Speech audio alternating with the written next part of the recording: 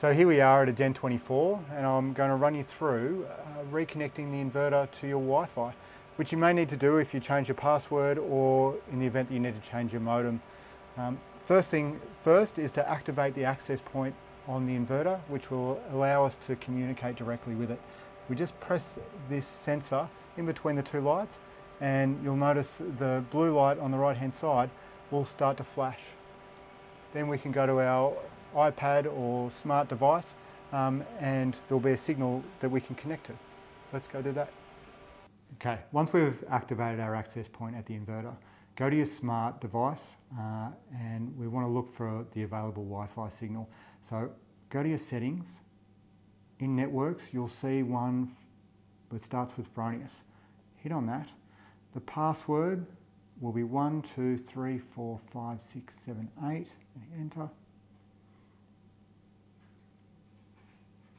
Once that's connected, there we go, we want to open up a web browser and in the address bar we will type in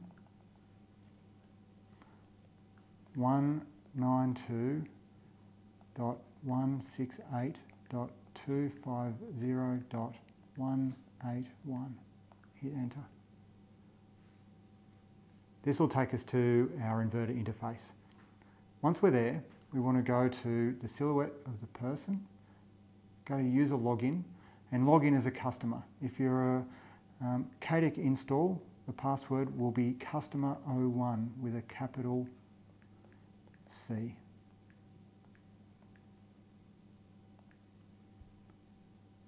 When we've hit that, we're looking for 3 horizontal lines. On a smart device, they're often on the left-hand side or at the top right of the screen.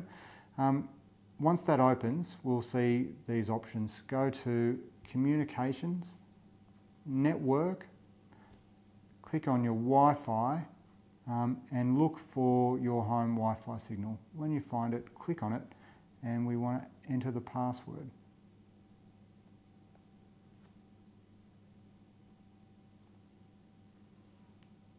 You can always view the password by pressing the I over to the right hand side. It's a good idea just to really check that what you've entered is correct. Once you've done that, hit enter.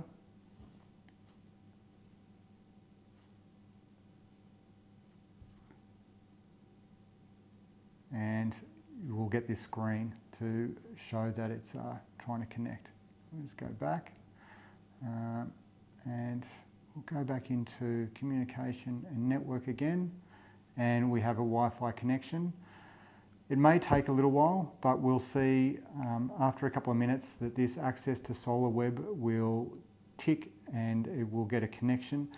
That's when you'll be able to see your system online again.